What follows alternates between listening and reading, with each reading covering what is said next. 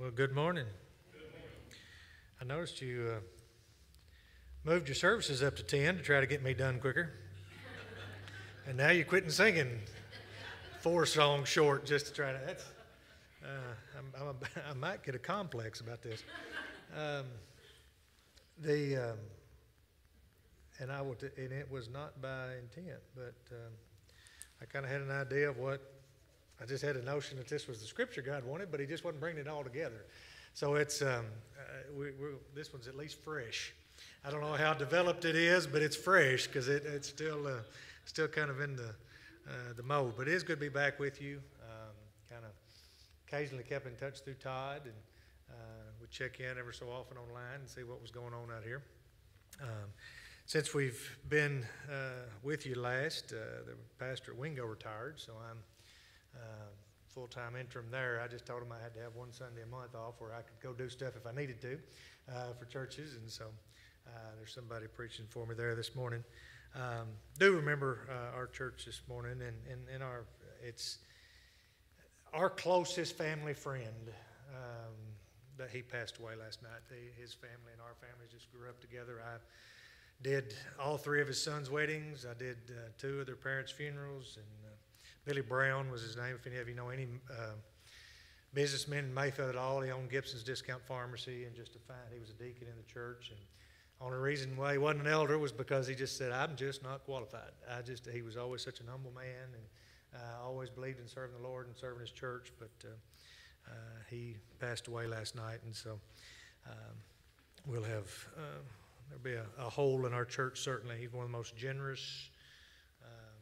Really lived the scripture in terms of let not your left hand know what your right hand does, because he was one of the most giving people, but wanted absolutely no credit for it whatsoever, and wanted to make sure that things didn't people most of the time didn't.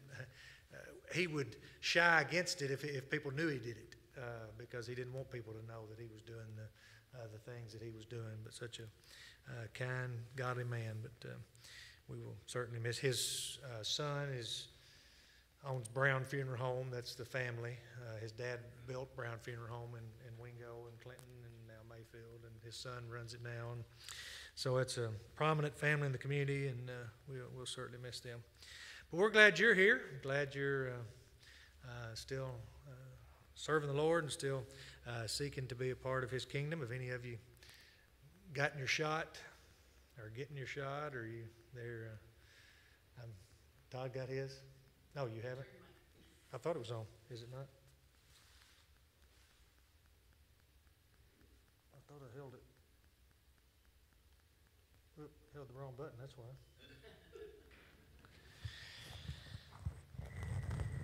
How's that? I'm glad you're here. All right, we're going to come from Romans chapter 4 this morning. We're going to attempt to tie together. I understand we are ordaining 1 and installing 2. Is that correct? And I will say this, and probably would have fit in better, but I made sure, Todd said a while ago, it's too late to be studying. I was double checking to make sure that when we get to that part of the service, that I've got the right questions that I'm supposed to ask, because I have been, and I may have told you this story here before, that I have at times taken people into the congregation and turned to the wrong set of questions and asked them the elder questions. And so, but I've also said that's not necessarily bad theology. If we all just enter the church as if we're going to be an elder, we might get an idea of what God really needs of us. God needs us all to be, and jokingly, but not jokingly, we're about to get everybody ordained here as an elder. So pretty soon, everybody's going to be one. So we're all going to have the same call and the same duty, and God that may be what He needs for us to all just realize that it falls equally on all of our shoulders, and God has a work that He needs to do through us. Romans chapter 4, verse 13, and we will read through verse 25. And if you can and are able, would you please stand in reverence to God's word? Clearly, God's promise to the whole earth to give the whole earth to Abraham and his descendants was based not on his obedience to God's law, but on a right relationship with God that comes by faith. If God's promise is only for those who obey the law, then faith is not necessary and the promise is pointless. For the law always brings punishment on those who try to obey it. The only way to avoid breaking the law is to have no law to break. So the promise is received by faith. It is given as a free gift, and we are all certain to receive it whether or not we live according to the law of Moses, if we have faith like Abraham. For Abraham is the father of all who believe. That is what the Scriptures mean when God told him, I have made you the father of many nations. This happened because Abraham believed in the God who brings the dead back to life and who creates new things out of nothing. Even when there was no reason for hope, Abraham kept hoping, believing he would become the father of many nations. For God had said to him, that's how many descendants you will have. And Abraham's faith did not weaken, even though at about 100 years of age, he figured his body was as good as dead, and so was Sarah's womb. Abraham never wavered in believing God's promise. In fact, his faith grew stronger, and in this he brought glory to God. He was fully convinced that God is able to do whatever he promises. Excuse me. And because of Abraham's faith, God counted him as righteous. And when God counted him as righteous, it wasn't just for Abraham's benefit, it was recorded for our benefit too, assuring us that God will also count us as righteous if we believe in him. The one who raised Jesus our Lord from the dead. He was handed over to die because of our sins, and he was raised to life to make us right with God. You may be seated. And let's go to God in prayer again, please. Father, we thank you again for the opportunity to be into your house and to be able to worship you. We know that we are in times as we've never seen before, and Father, things may get worse, and it seems that more and more they're going to come after your people. What we have discovered many times is that certainly if you read the Old Testament at all, that those were the times that you used to bring your people back, that those were times that you used to make us realize what our faith requires of us, to make us realize how worldly we have become many times, and how influenced by the things around us, how we have just fallen into line rather than to have been the salt and the light that you've called us to be. Lord, we pray that you would place that burden upon your churches everywhere. Lord, as Tim prayed, there are those who are rightfully so, who are sheltering in place, if you will. There are those who are being cautious, and those who are acting in accordance to what we would expect them to do. But Lord, there are many who have just used this opportunity to, in the name of caution, have just become, in many ways, faithless, Father. In many ways, we've settled into what's convenient and what's easy, and we've called it caution. Father, we just pray that we would, for those of us who have no excuse, those of us who have the health and who have the ability and who have the means, Lord, we need to be back in the work of the kingdom. And we just pray that you would place that burden on our heart, and that you would not let us rest easy, because there is a world that is rapidly not falling away. They're running away from you right now, Father. And Lord, this world needs your gospel. This world needs your word. So make us faithful to that. Make us convinced of that. And Lord, make us fueled by that. Lord, we pray for those who are accepting the call to leadership today. Lord, help us to, as we said it jokingly, but Father, we realize it's the truth now, Father. We're all called to the same thing. We may be filling different offices at different times, but Lord, we're all called to be responsive to your Spirit and to be ever attentive to what you desire for us to be and do. And Lord, we just pray that you would give that fresh call, that fresh passion, if you will, to be your church again, right here, as Todd always says, right here along the side of Old Benton Road. I heard it prayed here first, and Lord, I think it's always appropriate to pray it wherever we are, but certainly when we're here. Lord, we just need you to be big, and we need you to be big in us and through us so that you can do your work. Speak to us through your word this morning, Father, for it's in Jesus' precious name we pray. Amen. I thought I might have heard somebody sneak up. Thank you, whoever.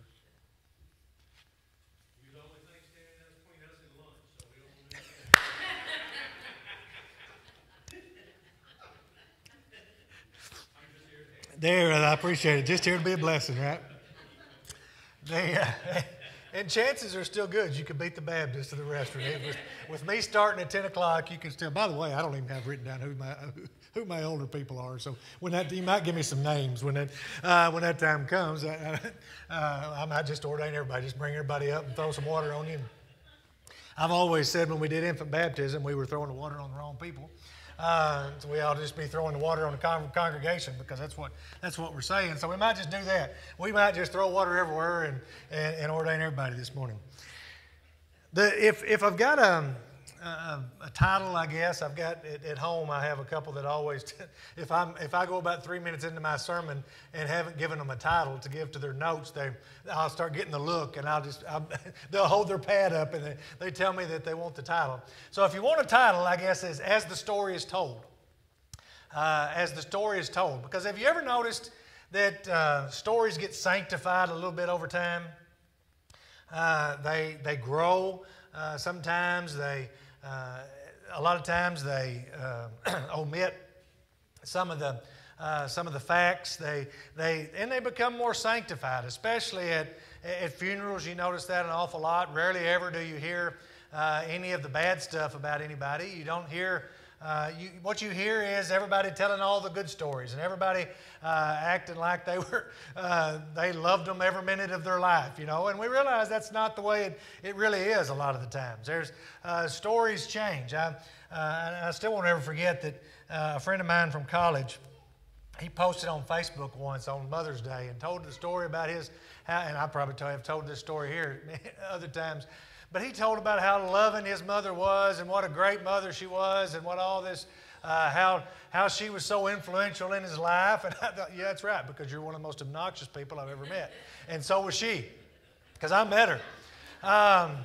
The first time I ever met her, we were on a trip through, we went up to Cincinnati, and we were Bethel at that time. You were on a budget, so when you went on a trip like that, there was several players from Cincinnati, so we just all divided up and stayed at the players' houses. And I drew the lucky one to get to stay at the coach's house. He and his brother were both on the team, or his brother was on the team and he was the coach. And I stayed at their house. And it wasn't a well-kept house by any shape, form, or fashion. And of course, they were smokers, and that made it even worse for me and my allergies. But and I was used to. My mom kept a very neat house, and it wasn't just when guests were coming over. My mom kept a neat house. Well, there wasn't any primping up for us, certainly. There was spots that you could find to sit, and it was the tables were stacked with papers, and the ashtrays were around, and the kitchen table was just full of open cereal boxes, and that, you've seen those kind of places. And the mom, of course, she was a working mom, which was not as common then as it is now, but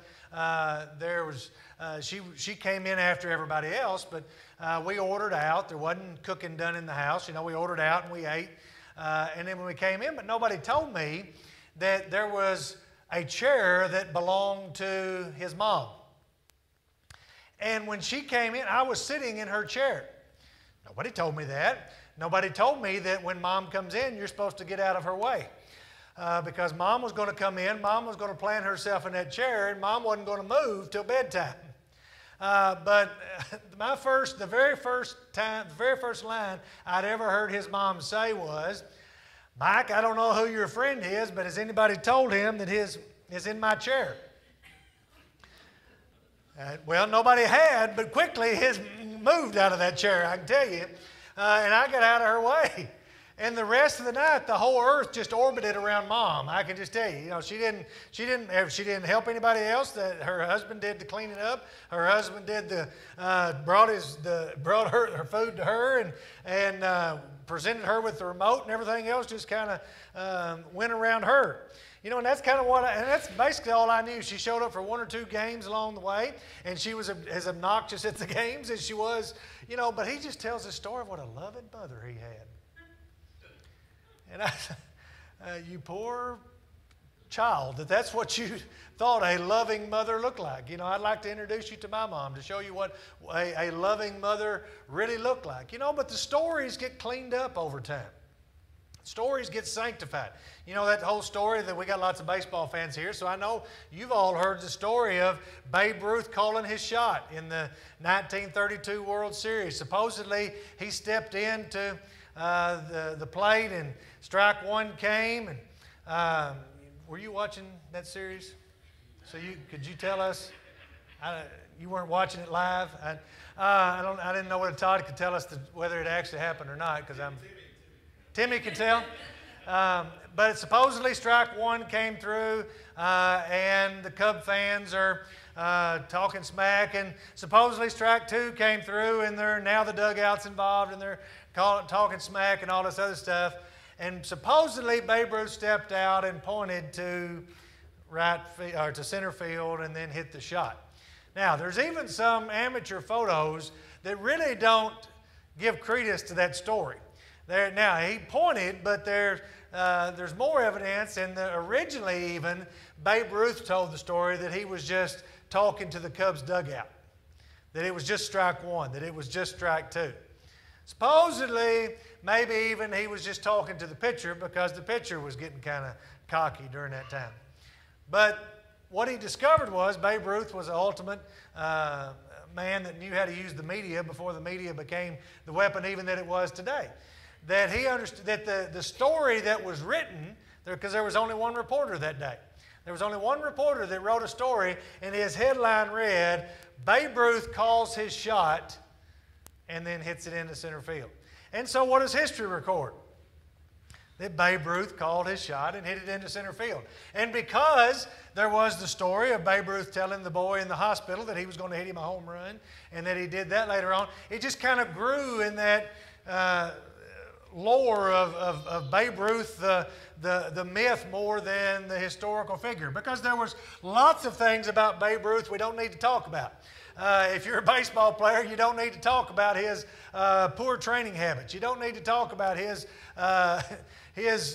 fact that he would many times probably half inebriated during that time. He wasn't a saint, but history can kind of turn him into that. Well, you see that, and I use that as my open illustration because if you hear Paul's telling of the story of Abraham, you get kind of this sanctified story of Abraham that leaves out all the bad stuff. And I tell you that because that's a good thing. Because history will more often than not remember us by our final moments rather than our failure moments.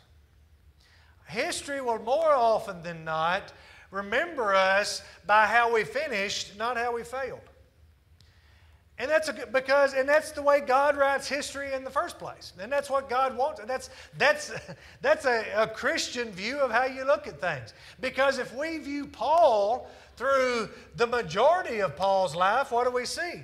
Paul was one who was not he was a Pharisee. He was one of the bad guys up for most of his life. Paul was one that persecuted the church, and you don't hear a whole lot. As a matter of fact, Paul calls our attention to that more so that we don't get the idea that he was this super saint that never messed up.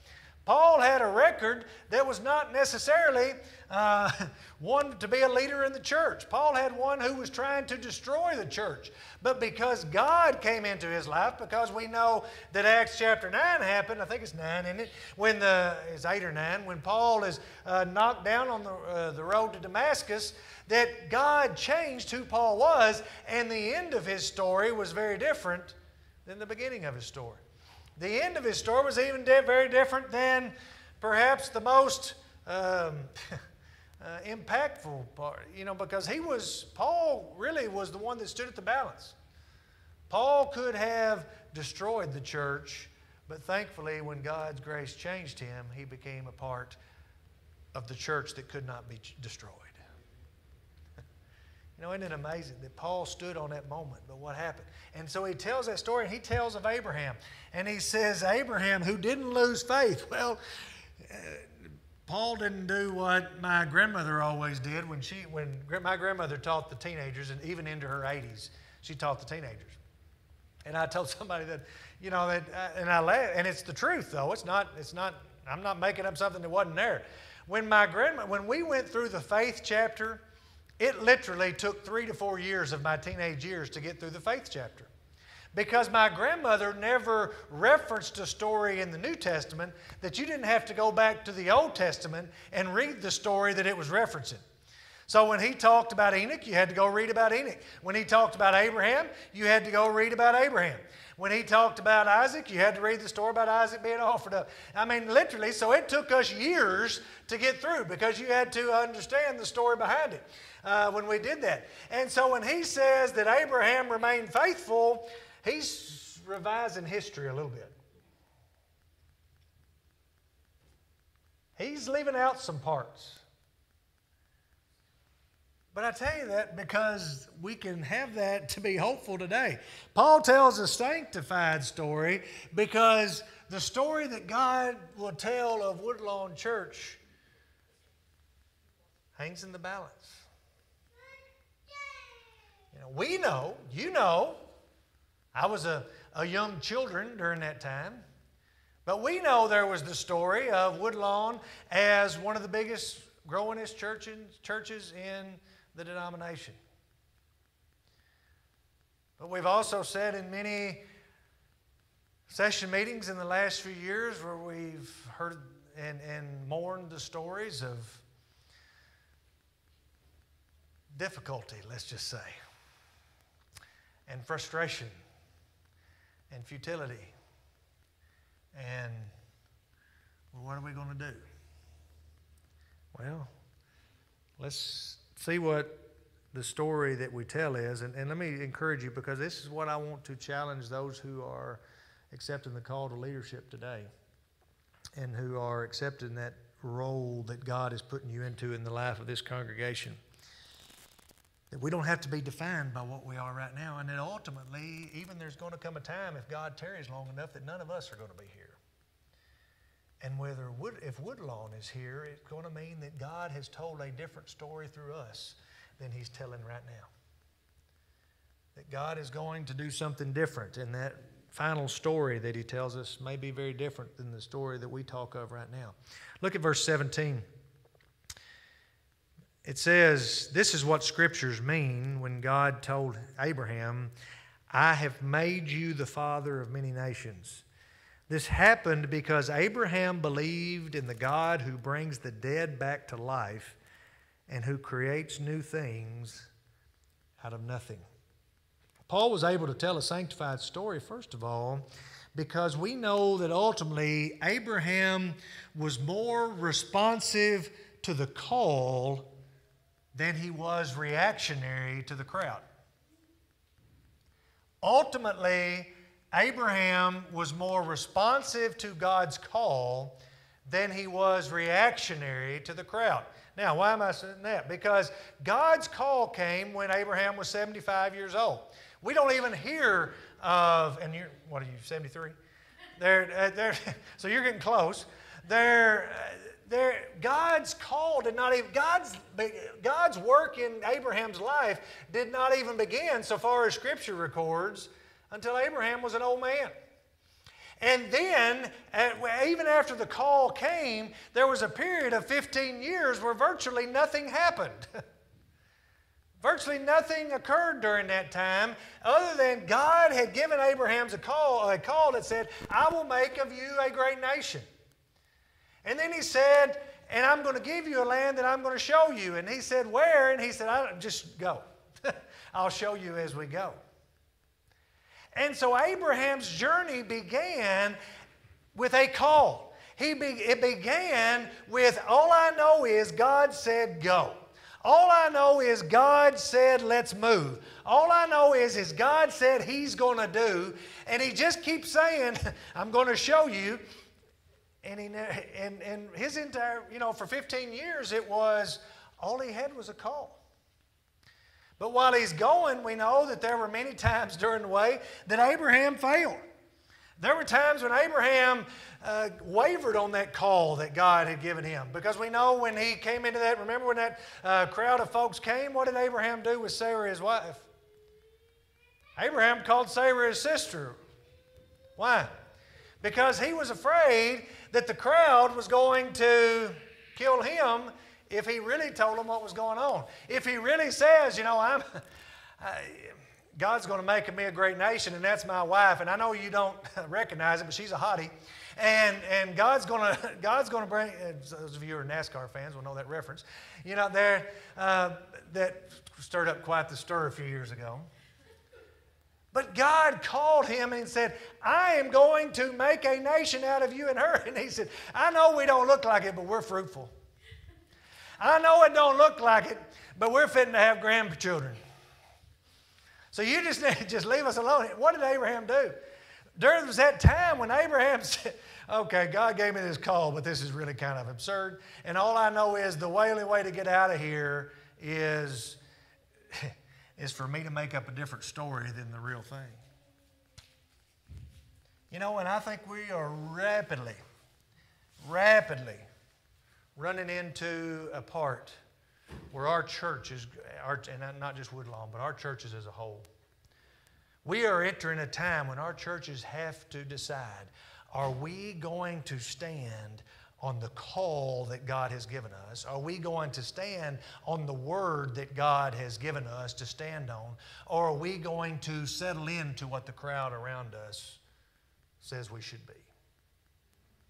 Because I can tell you, there will never be a time anymore in the life of our country than we are going to be more anti-culture or countercultural than we are going to be in this period right now. There is open season on the church.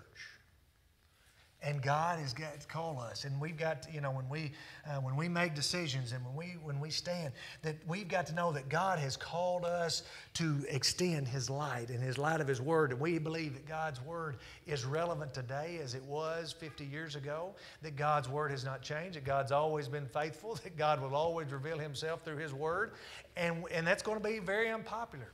And I don't want this to sound unsympathetic at all. I've lost family and I've lost friends to this COVID virus, but here's what we need to understand in the middle of all this.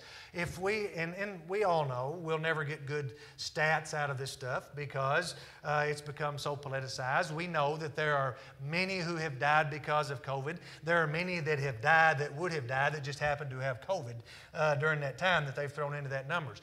But if you count every one of them, 500,000 people, you need to know that's still only half as many people as have been killed through abortion this year in the United States of America. And if you read back through Deuteronomy, he said, stop murdering the innocent. Pure innocent.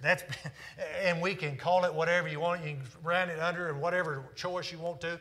We are in a culture that has decided certain things are okay and certain things are not. And there are things that God's Word says clearly we've got to stand on as His people. And it doesn't matter whether it offends those around us or not. God's going to call us sometimes to step out and to be different. And we're going to have to be. I'll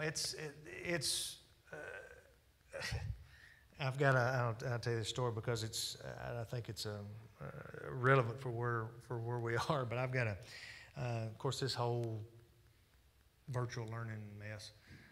It's killing kids, and most of the ones who chose virtual are there because they didn't want to be in school in the first place, not because they're scared. You know, most of them that are virtual are still going to their jobs and everything else, and especially at the high school level. And so we've got these. But I had one that came back at Christmas that had literally not turned in one assignment the entire first semester. And he's been back since Christmas, and I don't know that he's turned in one assignment since Christmas either. He's just been in person, not turning anything in. But and I know there's some emotional issues that go on, but especially the first few weeks, what I noticed and he gets there early, I'm assuming he rides the bus. He would come in, he would sit down, and really doesn't talk to anybody. And along about the time class was going to start, he would work himself into a crying issue, so that he would have to leave class. And this happened 3 or 4 times the first couple of weeks. And, of course, nobody's ever probably accused me of being overly sympathetic. My compassion gene is not, I'm more, get over it, toughen up, rub some dirt in it, you'll be all right. That's why I'm not a real good pastoral counselor. I listen a while and I say, okay, grow up, get over it. That's kind of where I fall too many times. It's just not my gift. But this one, and I will tell you this, not about the 4th or 5th time he's did that. I'm trying to get on with class, and he had literally worked himself up, and I could see it starting. He starts to shaking, and the legs start to shaking, and he starts to, and he'll do the hands and everything else. And when I went over there, and he had pulled out a bunch of his hair and was on his desk. And so I was trying not to call attention to it, and I was walking around the class, and I came by him, and I said, do you need to go to the office? And he said, yeah, probably. And I said, okay, pick up your hair and go to the office. So that's kind of where, so that's about the depth of my compassion there. But there is another young man it's again, because this is a kid that nobody else really talks to. But there's and he's a special needs child in my class. But what I've noticed is the last 3 or 4 times that he's hit those, this kid gets up and he goes over and he puts his arm around him and he's, oh, it's going to be all right. And you see him, he'll just pat on, and he'll love, and he'll try to encourage him, and he'll get through, and he hadn't had to leave. And then God starts working on me a little bit. And you might just learn a little bit about compassion, maybe. You might just learn a little bit about stepping against the crowd, because that's what we're going to be called to do. We're going to be called to stand when others don't. God, and that's what Abraham was. He had a call. And at 75, God said, I'm going to make you a father of many nations. And he didn't give him a whole lot of details. He just said, this is what I'm going to do. And that guided who he was more than the crowd around him, even though he failed. Verse 18, even when there was no reason for hope, Abraham kept hoping, believing that he would become the father of many nations, for God had said to him, that's how many descendants you will have. And Abraham's faith did not weaken, even though at about 100 years of age he figured his body was as good as dead, and so was Sarah's womb. Now, if you've studied your Old Testament at all, you know how sanctified that paragraph is. Because what happened? The reality was Abraham did lose faith in the middle of it. Sarah lost faith. Sarah first laughed, and then he kind of called her on the carpet. Oh, I didn't laugh. Yes, you did. Now you lied. You laughed. Now you lied. You got 2 L's and 2 sins. Okay, Sarah, let's change this up. But then what happened? Sarah then actually said, okay, look, this ain't happening. So maybe you need to have a child with Hagar. And that's what he did. So they both lost faith in the middle of it. But what did Paul say? Oh, his faith didn't weaken. It actually grew. Well, why did Paul say such a thing? Was he trying to deceive us? No. Because we know the end story tells us this, that he was more convinced of God's faithfulness than he was controlled by his own futility or his own fears. Abraham was more convinced of God's faithfulness than he was controlled by his own futility. ultimately, Abraham still kept trying with Sarah. Abraham still kept going, and Abraham still, because it didn't just, there was only one immaculate conception. There was only one where God came down and placed the seed. Abraham had to place the seed. And so he kept trying. And he saw God's faithfulness carried out in his life, because ultimately he realized, I believe God is faithful more than I believe I am a mess, more than I'm messing up. And he realized pretty soon, because what happened? After he had the child with Hagar, then Sarah became, I do have Hagar right. That's right? Okay. Just all of a sudden it didn't sound right. All of a sudden, Sarah got jealous, and then now I've got what? Now I got an unhappy wife and a concubine that's unhappy, and she's scared of Sarah, and he has to send Sarah away. You know, he had all kinds of problems. Abraham made a mess of this thing because he lost faith. But because he decided that God was faithful, and somehow he said, and God kept saying, I told you I was going to have a child with you and Sarah, he trusted God and returned to that. And when he became when ultimately he was more controlled by that faithfulness, God used him, and Isaac was born. You know, I think we can see it, because it is so easy when we get in the situation like we are now to say, well, we've tried this, but, well, these other churches have this. Well, this is, well, we can't get, well, we can, well, we, but ultimately what does it matter? God can. So we got to get past all the we can'ts to the God can part. And to understand what God can do and what God will do when we just allow God to do through us. God does, but God does through us. And God will if we are faithful to Him. You know, and when we don't, when we're controlled by our fears, the first time I said controlled by our fears, when I wrote, I've got fears or futility. So you can look at this, because there were many times that Abraham was fearful along that way. There were many times that we become fearful. There's many times that we can just seem hopeless in the middle of this thing. But it says he hoped when there was no reason for hope. He believed when there was no reason to believe. He was calm. He was overwhelmed by the fact that God's in control of this thing, even when there was no evidence that He was. I had a great experience. I don't remember when it was. Several years back, but I was principal. 2013. I can tell you when it was. Now I know the timeline when I put the pieces together. I got to. Anybody ever heard of the Army Golden Knights? They're that group that jumps from planes on the universe, and they'll fly into football stadiums, and they're basically a showpiece for the United States Army. And through the course of trying to get the junior ROTC program at Graves County High School, I got to go to the Army All-American Bowl and got to meet different people. Sat there with 2-star generals and 3-star generals, and and I met this guy on the plane on the way back home, and I'm really trying to shorten the story. But we had the same plane all the way back, and so you could tell that we had come from the same place. And on the third flight, he said, what, I'm assuming you were here with the Army All-American Bowl, and I told him yes. And he said, well, I appreciate what you do for the Army and everything else. And I'm a nobody. I'm a high school principal that's trying to get a JROTC program.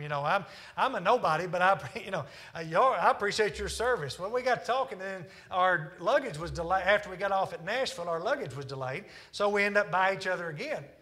And he asked me, he said, did you get to jump with the Army Golden Knights while you were, because that was one of the options we had. You had the option of shooting with the marksmanship team or jumping with the Army Golden Knights. Well, there were only so many places with the Knights, and even though I signed up for it, I didn't get it. I just shot with the Army marksmanship team.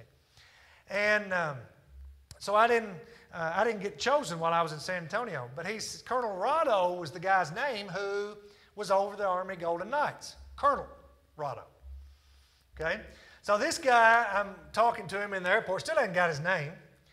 He says, well, you didn't get to jump? And I said, no, I didn't. He said, well, Colonel Rado was my assistant when I retired, and That's what the Army Golden Knights is for. They're a public relations branch, and immediately I'm thinking, a full bird colonel is your assistant. I'm talking to somebody here. This ain't no average dude here. You know, I'm talking to somebody with some clout here. Well, turn to find, he hands me his card, and he's a retired 3-star general. He lives in Gallatin, Tennessee. His wife's from Martin, Tennessee. And he was really the most influential person in us getting the JROTC. But he got me connected with Colonel Rado, and I got to jump from the plane. I went to Fort Knox. They were doing an anniversary thing, and went to Fort Knox. And when they were giving us the introduction, so you're jumping from 13,500 feet is what you're doing. It's a tandem jump. But 13,500 feet, you're going to leave a perfectly good airplane and jump is the way this thing's going to go. And there was 3 groups going up at a time. And when the one that all these guys introduced themselves, and this one guy said, well, I've done over 4,000 jumps, and he said, and I've actually jumped with presidents. And all of a sudden, I'm remembering history. I don't know if you remember, but George H.W. Bush, when he was 80 years old, jumped from a plane.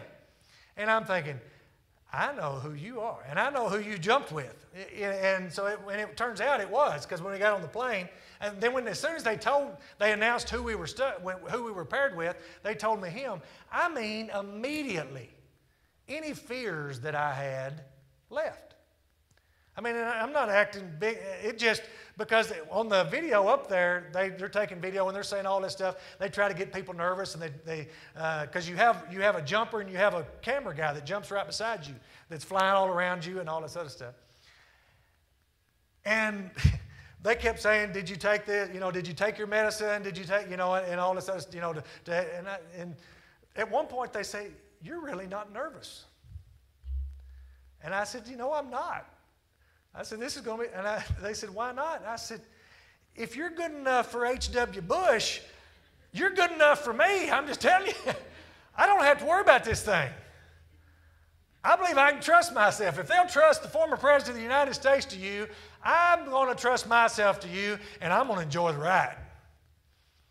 And when we ultimately decide that God is big enough in this thing, that God is, it's not about my faith. That's the thing we need to understand about it. When he's talking about Abraham's faith, you understand that faith, and there's a whole lot more to this, and Tim could probably do a real good job of teaching it, but that faith is God's gift in the first place.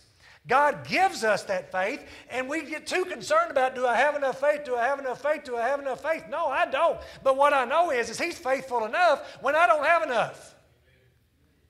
I don't have to worry about my lack of faith. What I need to be most focused on is his faithfulness. And if I know he is faithful above all else, and when I focus on his faithfulness, then I'm not so concerned about my futility. I'm not overwhelmed by the things that I can't do, because I know he can do. What a great thing that is to know. In verse 20, Abraham never wavered in believing God's promise. Paul.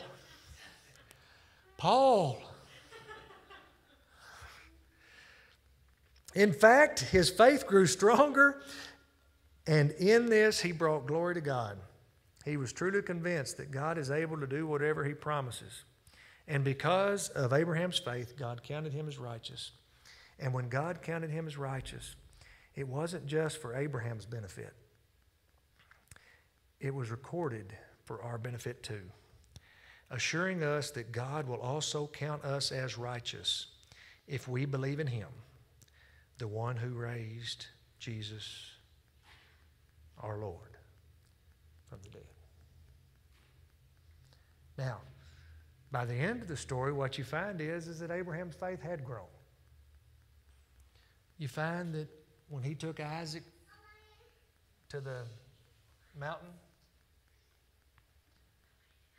there was some faith there. But you understood, he took a knife, he took wood, because he fully expected. And you're also living in a time where child sacrifice was very prevalent. Sacrifice to the god Moloch was very prevalent in Canaan during that time. And so for a God to be saying, "Sacrifice your son to me," was not impossible. And it wasn't out of the realm of what he'd understood. But what he knew was, remember what he said on the way up there? God, where's the sacrifice? God will provide. And do you think that he really thought going up there that God was going to provide him a ram? I don't think so. I just think that Abraham was more hopeful of resurrection than he was happily retired.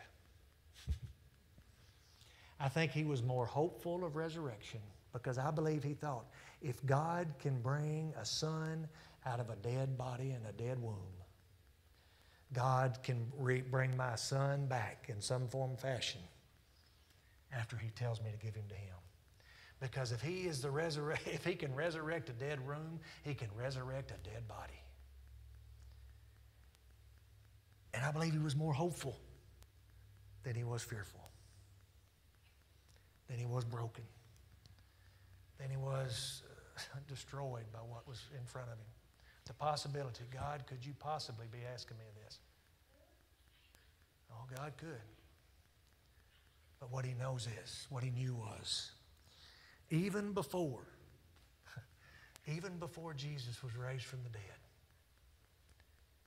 read that. He says, I believe God is even able to raise him.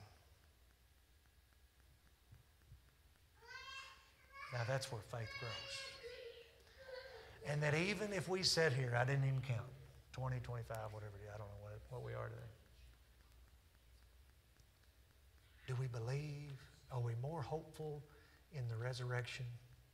That God can bring life from death? Are we more hopeful that God can bring renewed purpose and passion and kingdom work to the side of Old Benton Road than we are happily retired and riding it out? You know, wouldn't it have been easy for you to, Lord, I'm 75. And at 90, things still wasn't happening much. I believe he was 99, wasn't he? Paul, you can tell Paul was a preacher. He rounded up to 100. A good preacher will say there was 50 here today. Paul uses those rounded numbers. You know, before long, if God tarries, something's going to get us all. That's right. Ain't been but two. Now, I'm okay if he goes ahead and comes back and splits it wide open. I'm just going to tell you, I'm okay with it. If he wants to come on back, I'm okay with it. I'm ready. I'll take it. But you know, that's why, I don't know if you've driven from Mayfield to Paducah on Highway 45 and noticed up on the right there's a big billboard. And I was proud when the session at Wingo felt compelled to do it. But all it is the scripture out of 2 Timothy that says, God has not given you a spirit of fear, but of power and love and a sound mind.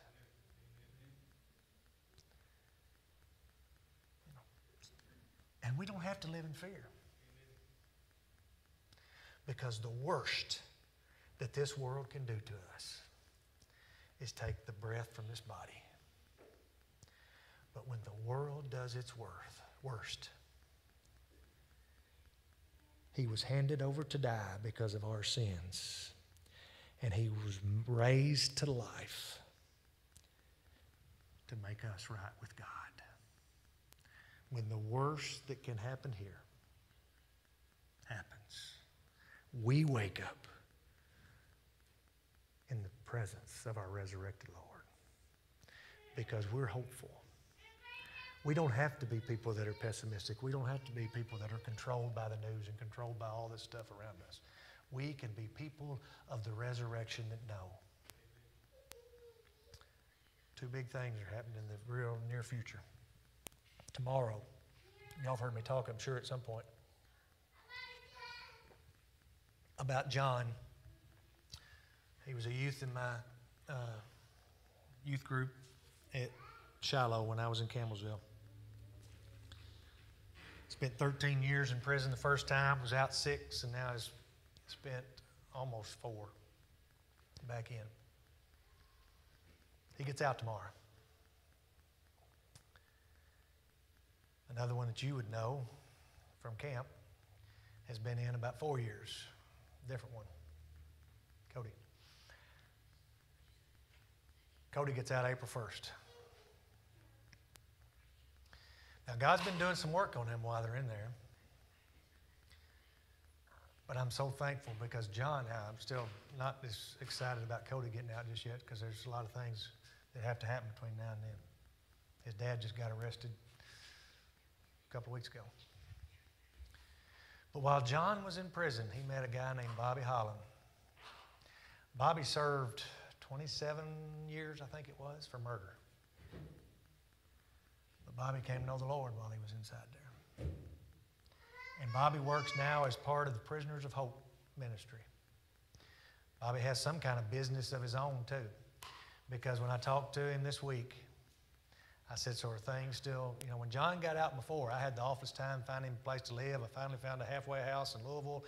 Then, had trouble finding jobs and still never could get him a church to hook up with and just any kind of accountability. I just, but in prison of all places. My text from Bobby on Tuesday, I said, are things still good for John on Monday? He says, we're picking him up. He's got a house waiting, and he's got a job waiting on Tuesday. And he said he'll be attending church with me every Sunday morning. And in our prisoner support group and accountability, I think it is on Tuesday nights.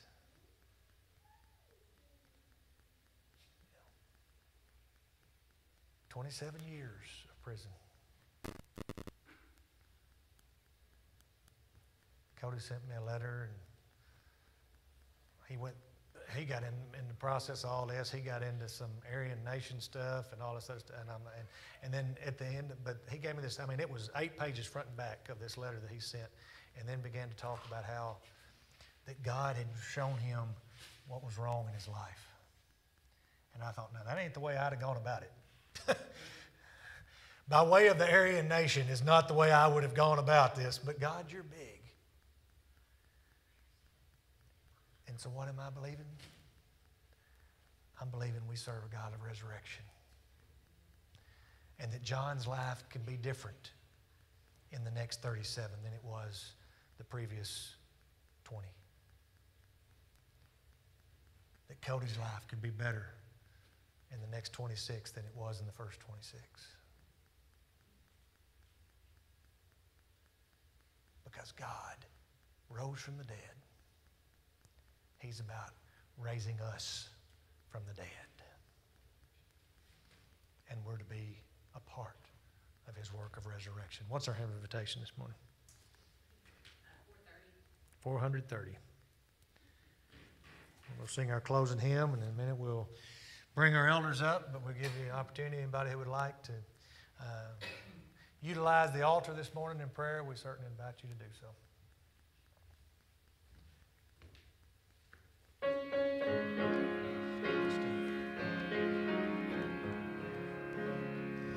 I must tell Jesus all of my trials.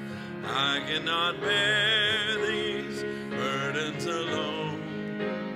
In my distress, He kindly will help me. He ever loves and cares for His own. I must tell Jesus, I must tell Jesus, I cannot bear my burdens alone. I must tell Jesus, I must tell Jesus, Jesus can help me, Jesus alone. I must tell Jesus all of my troubles. He is a kind, compassionate friend. If I ask Him, He will deliver. Make up my troubles quickly and end. I must tell Jesus, I must tell Jesus, I cannot bear my tell Jesus, I must tell Jesus. Jesus can help me, Jesus alone.